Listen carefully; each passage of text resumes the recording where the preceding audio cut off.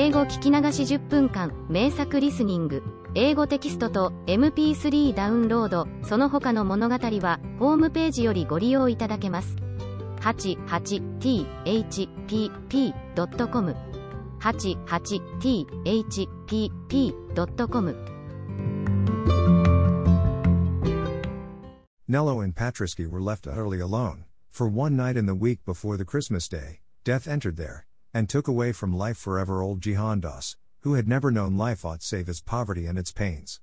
He had long been half dead, incapable of any movement except a feeble gesture, and powerless for anything beyond a gentle word, and yet his loss fell on them both with a great horror in it. They mourned him passionately. He had passed away from them in his sleep, and when in the grey dawn they learned their bereavement, unutterable solitude and desolation seemed to close around them. He had long been only a poor, feeble, paralyzed old man, who could not raise a hand in their defense, but he had loved them well, his smile had always welcomed their return.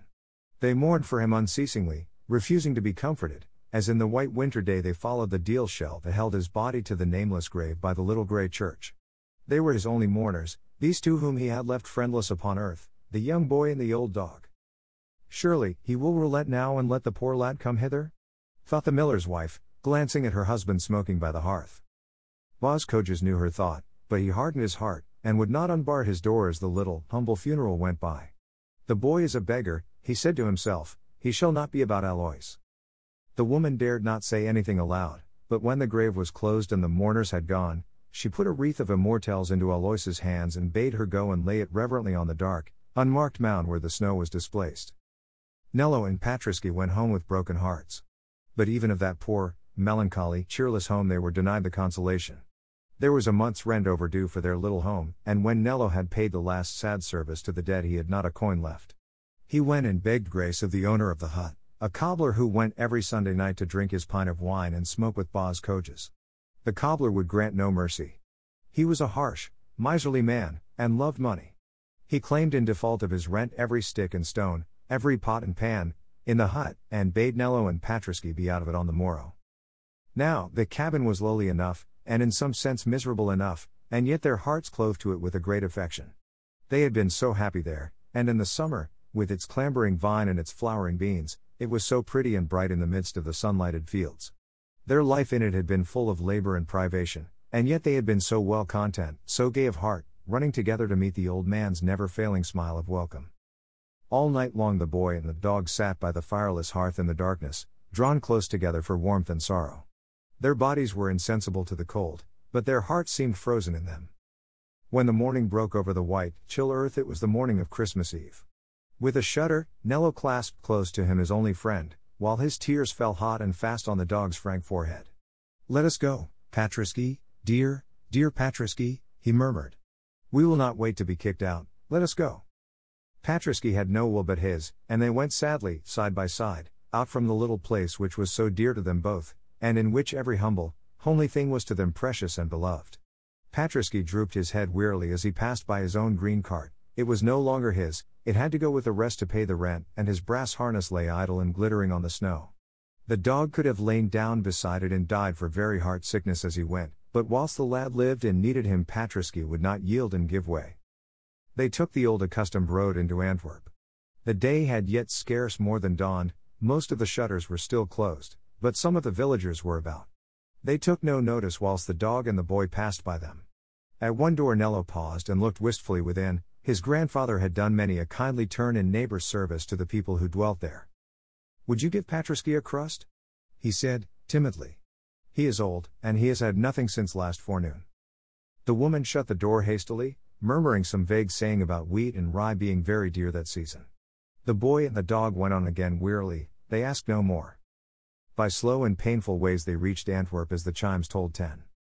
"If I had anything about me I could sell to get him bread," thought Nello, but he had nothing except the wisp of linen and serge that covered him, and his pair of wooden shoes.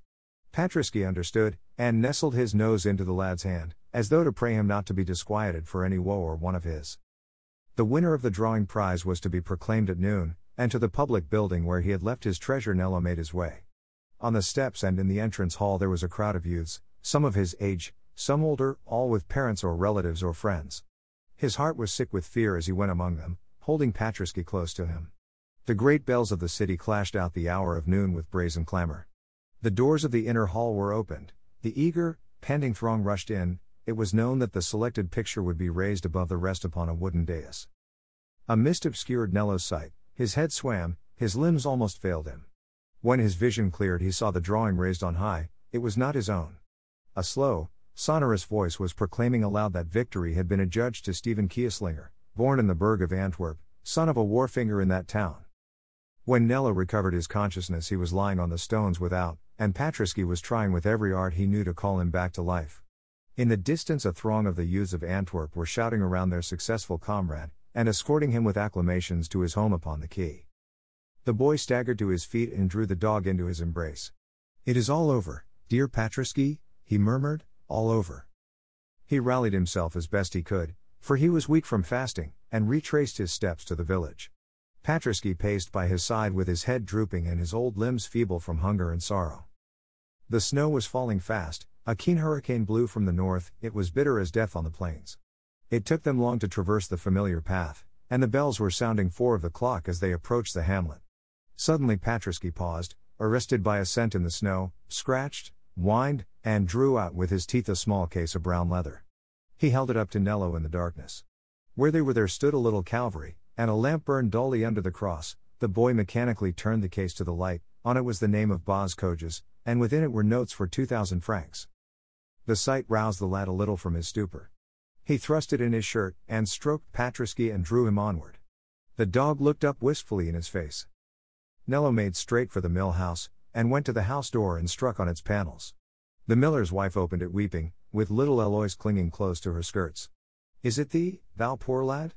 she said kindly through her tears. "Get thee gone ere the boss see thee. We are in sore trouble tonight. He is out seeking for a power of money that he has let fall riding homeward, and in this snow he never will find it, and God knows it will go nigh to ruin us. It is heaven's own judgment for the things we have done to thee." Nello put the note case in her hand and called Patriski within the house. "Patriski found the money tonight," he said quickly. "Tell Boz Coges so. I think he will not deny the dog shelter and food in his old age. Keep him from pursuing me, and I pray of you to be good to him." Ere either woman or dog knew what he meant, he had stooped and kissed Patriski, then closed the door hurriedly and disappeared in the gloom of the fast, falling night. The woman and the child stood speechless with joy and fear. Patriski vainly spent the fury of his anguish against the iron-bound oak of the barred house door. They did not dare unbar the door and let him forth. They tried all they could to solace him. They brought him sweet cakes and juicy meats, they tempted him with the best they had, they tried to lure him to abide by the warmth of the hearth, but it was of no avail. Patriski refused to be comforted or to stir from the barred portal. It was 6 o'clock when from an opposite entrance the miller at last came, jaded and broken, into his wife's presence. "It is lost forever," he said, with an ashen cheek and a quiver in his stern voice. "We have looked with lanterns everywhere, it is gone, the little maiden's portion and all." His wife put the money into his hand, and told him how it had come to her. The strong man sank trembling into a seat and covered his face, ashamed and almost afraid.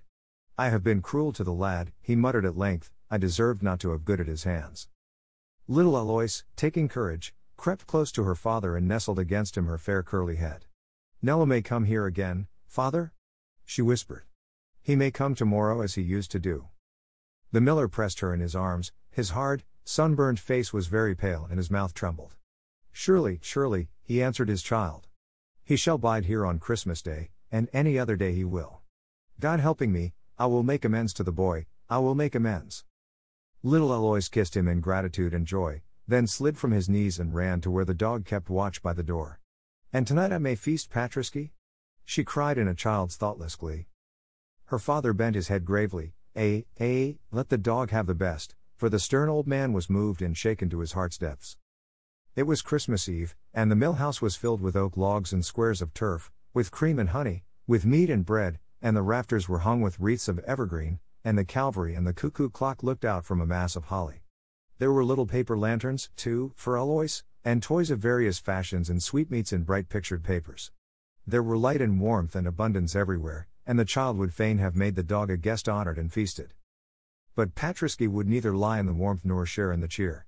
Famished he was and very cold, but without Nello he would partake neither of comfort nor food. Against all temptation he was proof, and close against the door he leaned always, watching only for a means of escape. 英語聞き流し10分間、名作リスニング、英語テキストと MP3 ダウンロード、その他の物語は、ホームページよりご利用いただけます。88thpp.com 88thpp.com